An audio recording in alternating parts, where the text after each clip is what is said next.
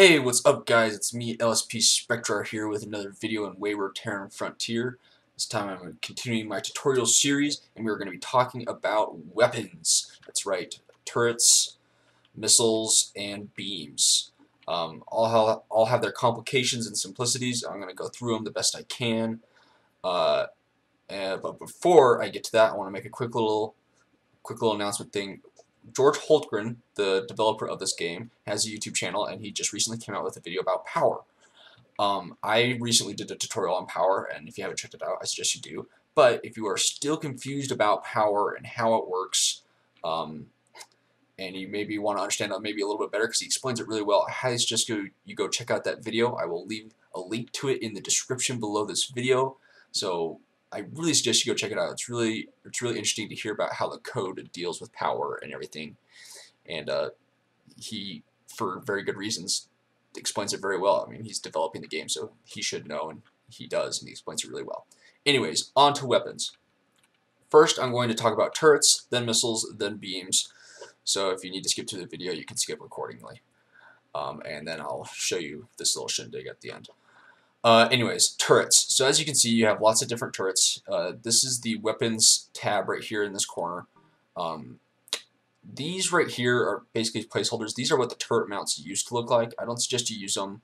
I didn't even bother testing to see if they work, but you should really just stick to the ones that he's actually going to use. These may be replaced by something else in the future, but I wouldn't bother. But essentially you got your little turret track, which I'll explain in a little bit. You've got your tiny turret, your small turret, and then it goes medium, large, and heavy ballistic. Medium, large, heavy ballistic. Now, the only difference between all the turret mounts is the type of gun they can hold. So if you click on it and you go to click it down, it gives you an option of what you can put on there that you have. So if I click on the heavy ballistic, oh boy, let's just replace this one. You have these ones. You can get a 620 millimeter triple cannon. It's pretty insane. Now, when you select it, this little blue light, let me get rid of that, will turn blue. Now, if you didn't select anything and there's no gun actually on the turret, it will be red right here. That's how you can tell whether you've mounted anything.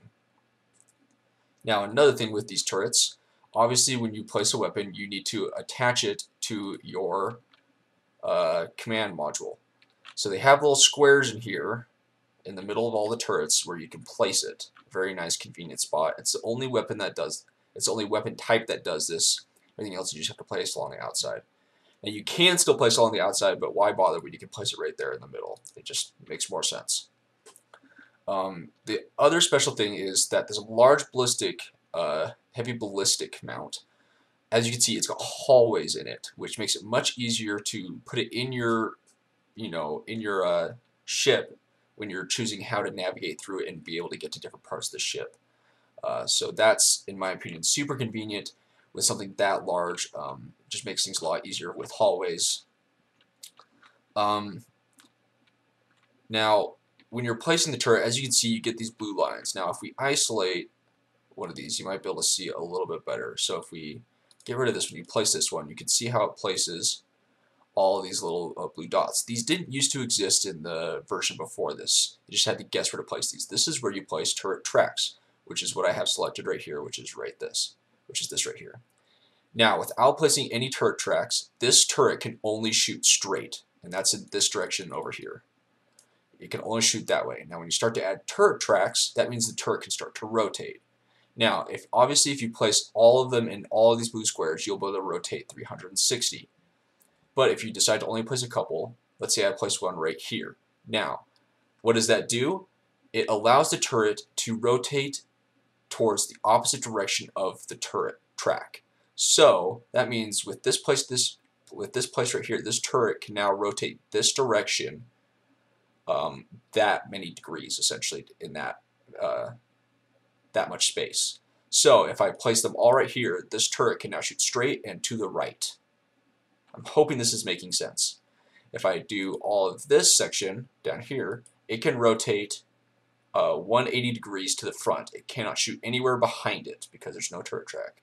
Obviously, if you keep adding more, you add more spaces. So because I placed one here, you can now go across the turret and it can now shoot to right here.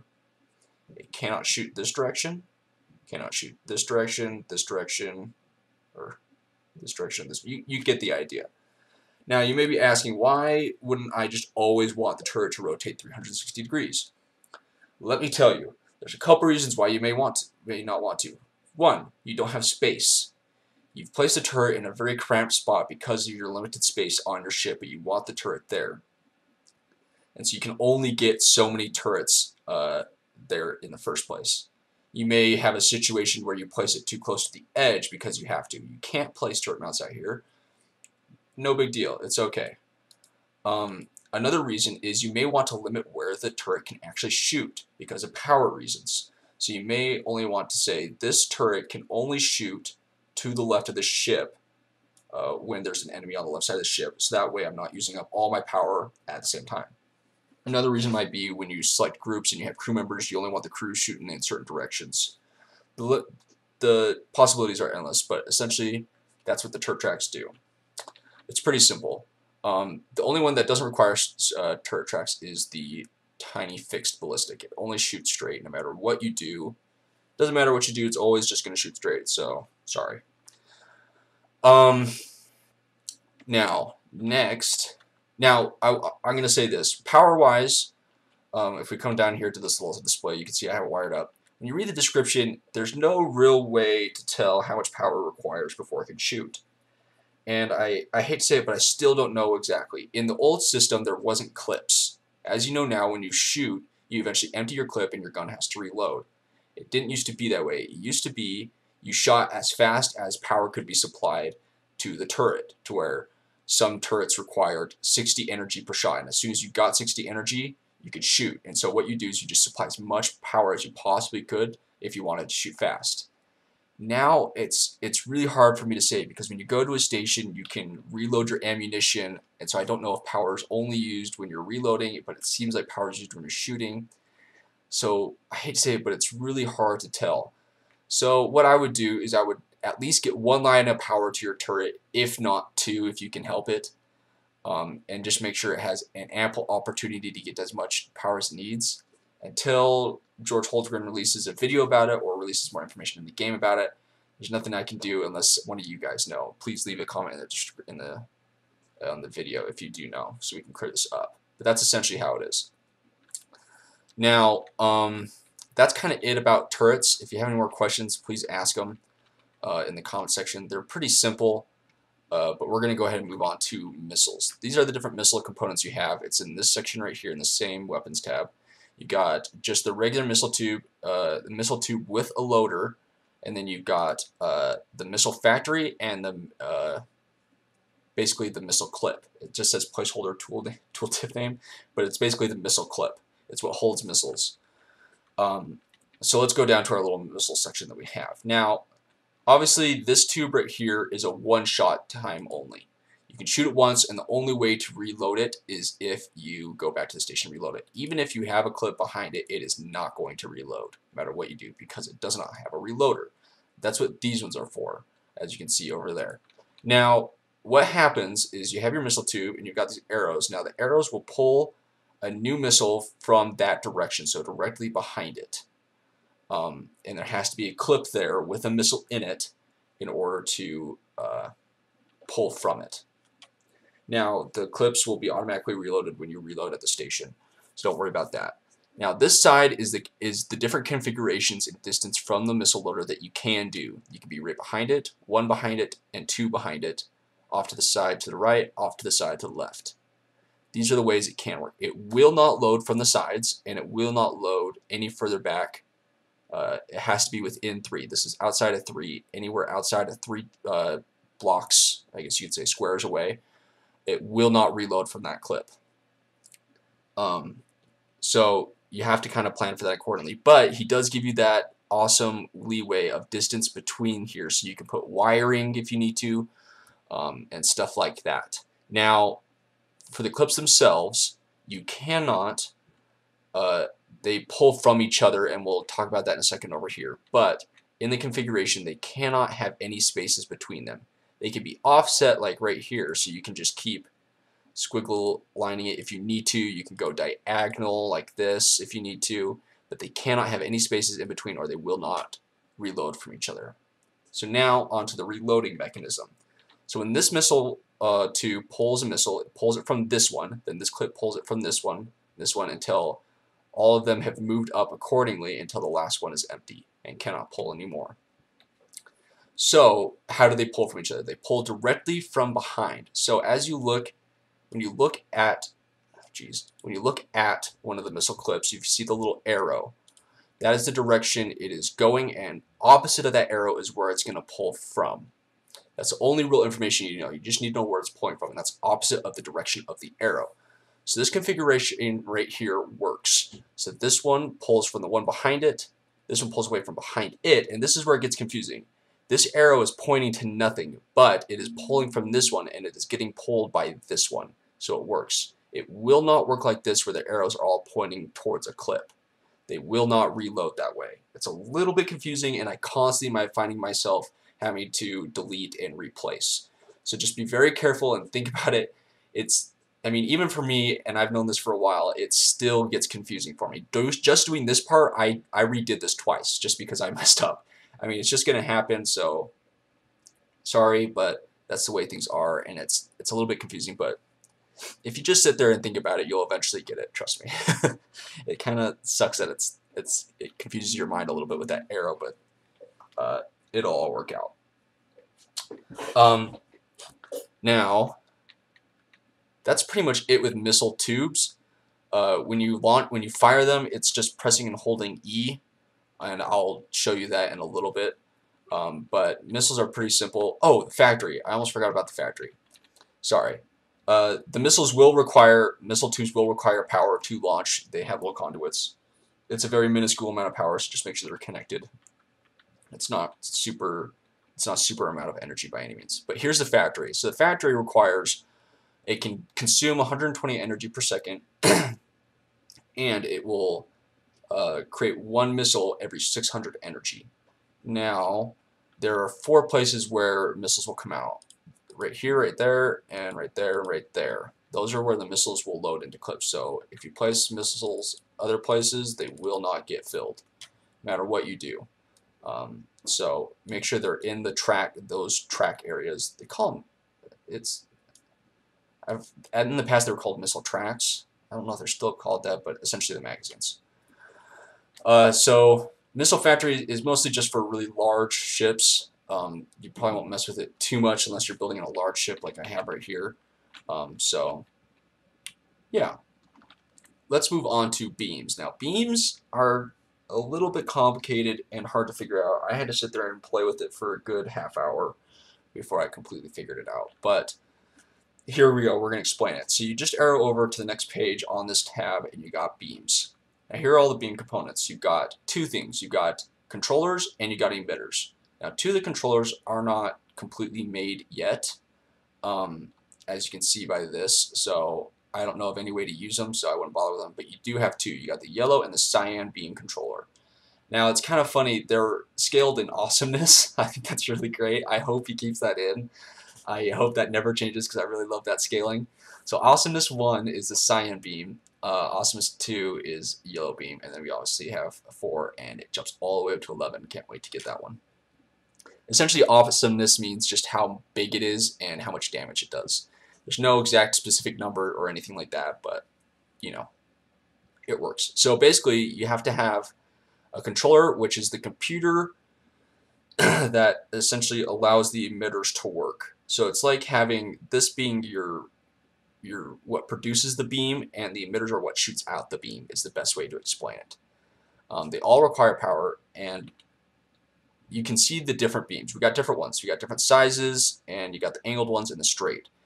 Now, essentially what happens, and this is where I'm going to come down to this, the beams are oriented, you orient them in the direction you want to shoot. So if you want to shoot straight, you have to put beams like this one facing forward. Now, depending on how many emitters you have, depends on how will supply you with how much damage and how long it will go. So it says right here, so the more emitters you have facing in the same direction, the longer you'll be able to sustain a continuous beam in that direction. So no damage, sorry. It's just how long you can shoot it. It prolongs the amount of time the beam is active. And I'll show you the beam here in a minute. That's why I have this all set up. But as you can see, they require power. Now, you do not need to connect the emitters to the controllers in any way, shape, or form. It's completely, you could say, wireless. They do not need to be connected. However, the controllers do need to be connected to your console. What is it called? I think it's called a console. Anyways, where you control the ship, just like all the other turrets do, including these turrets. I don't know if I said that, but you do have to put a controller, essentially one of these things, next to them anywhere. You do have to do that. Same with here. As you can see, I've got 2 right there. Now the emitters, you do not need to do any such thing. It does not matter. But back to the emitters, what you need to do is you need to decide which directions you want to shoot. So this configuration right here, I can shoot forward and to the left. I cannot shoot to the right, to the back right, to the bottom, to the behind me, to the left, or the bottom left. Cannot do it, will not let you. So based on how your ship is, you can place some in the corners over here, up here, wherever you kind of want. It will, when you get to a certain direction, it will pick one of the emitters and shoot from it, although all the emitters in that direction will work in unison. You will not see multiple beams typically coming from multiple ones that are facing the same direction in the same area. Now if I had 2 over here and 2 over here, you'll probably get 2 beams. I haven't tested it too much, but I'm sure you'd get 2 beams. But it's essentially in the same area you have beams, you get 1 laser. It's typically how it works. Now the emitters do require power. They have a capacity of 15 and they have a charge rate of 13.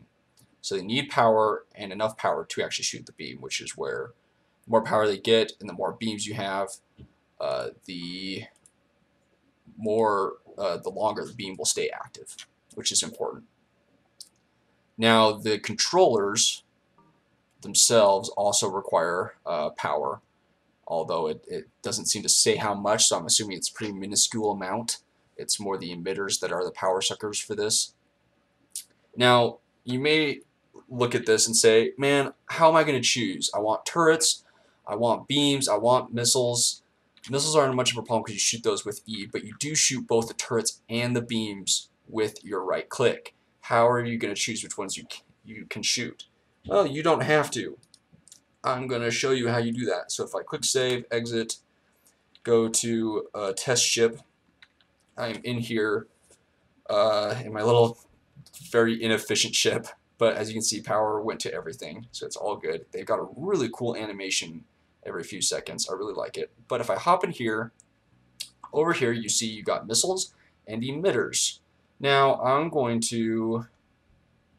you press R, you see this changes. Now, when you press R again in the emitters, you got 2 emitters and it just stays as emitters, so it's hard to know which emitter you're on. But if I'm on turrets and I shoot, it shoots the turret, as you can see. I'll even zoom in for you. You can see it shooting the turret. Now, if I press R again, it shoots the yellow beam. If I press R again, it shoots the cyan beam. Woo! We have beams. As you can see, when I rotate, it kind of switches which ones it wants to. You can see it kind of wants to try to go into these ones over here, although they're not supplied with enough power, so it doesn't like it. It doesn't want to shoot from there. But as you can see, as you would rotate, you'd be able to hit different sections. It's a very limited arc, as you can see, even from these angled ones, so you definitely need to have ones facing every single direction. Now, so basically you switch between weapons with R. Now, to shoot missiles, if I spawn an enemy, you just press E when you've got your mouse over an enemy and it shoots a missile. As you can see, there it goes. Now, if you want to shoot all your missiles at once, you put your mouse over, press and hold E, and then you'll hear a little beep typically, but essentially that launches all your missiles all at once. So you can either shoot them sequentially, I don't know if that's the actual word, or you can shoot them one at a time. But the beam is pretty powerful. It tends to melt through the ship. The ship can't rotate. It doesn't have any side thrusters, so that's not going to work. But as you can see, it's just melting through the middle of the ship. Now, as you can see, the beam is stopping and starting, and that is because of the amount of power that it's applied and the amount of emitters. And if I had more emitters, I'd be able to supply a much longer beam and be able to just tear through that ship instantly, although I pretty much did. If I hit R, I can have this blue beam, which is shooting a little bit nicer because it looks like it's requiring a little bit less power. So I'm assuming awesomeness also has to deal with how hard it is to sustain the beam. So Awesomeness 1 will be able to sustain longer, so on and so forth. As for weapons, that is pretty much it, guys. If I left something out, please let me know in the description below. I feel like I covered it all pretty well, but you never know. If you have something to add, if it's big enough, I'll make another video about it. Anyways, guys, I hope this video was helpful.